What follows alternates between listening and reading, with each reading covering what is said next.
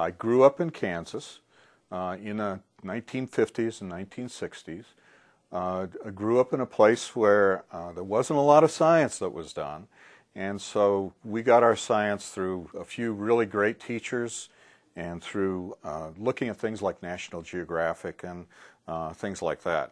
What happened to me was that my parents were very open-minded. They encouraged me to be open-minded, and I can remember a story in National Geographic about some fossil human remains, and it just completely, it surprised me, because I had heard as I grew up, nobody had said anything about a long history or fossils or said anything about those. And here in this magazine was a story about 2-million-year-old humans, and it was an eye-opener where I just couldn't believe that there was so much history, and it was so interesting to think that humans and other animals had changed through time.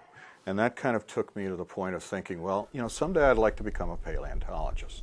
I'd like to think about this stuff, think about how our ancient ancestors used to use stone tools to work with things, and understand how a world like this with humans in it actually came to be.